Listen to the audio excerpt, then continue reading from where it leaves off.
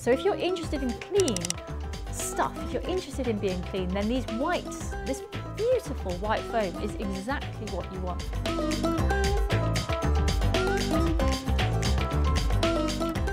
All that foam is lots and lots of tiny bubbles, and every time there's a boundary, light bounces off the boundary. And so white light goes in, it bounces off a bit, and white light goes out.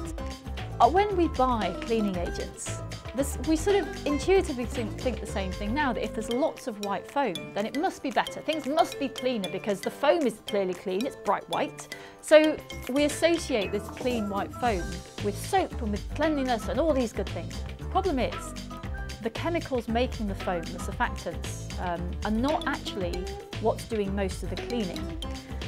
In soap, they do help a little bit. The same molecules do two jobs. But as we've got better at the chemistry, the things that make the best foam are not the things that do the best cleaning. And so manufacturers of laundry detergent, for example, will put foaming agents in that really don't need to be there, so that when your washing machine is going around, you see all this white foam, you think, oh, that must be really, really clean.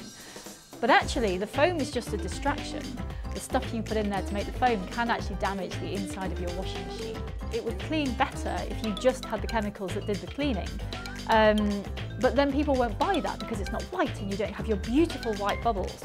So if you really want clean clothes, you can absolutely, legitimately buy laundry detergent that doesn't have the foaming agents in it. The problem is no one really trusts it because you can't see what it's up to. So you have to separate the idea of the beautiful white foam and the cleanliness, because they're not actually the same thing.